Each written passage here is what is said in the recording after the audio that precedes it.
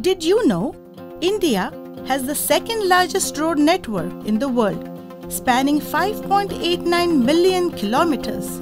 Out of this, 151,000 kilometers are dedicated to national highways and the rest to state highways.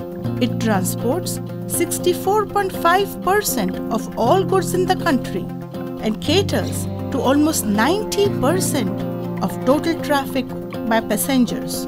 Despite the pandemic lockdown, 13,298 kilometers of highways were constructed during the financial year 2020-21. During the same challenging times, we at Rajpath INFRACON went on to make the world's record of paving the longest stretch of 39.691 kilometers in a mere 24 hours between Pusegaon and Mhasurne near the Satara district of Maharashtra in India.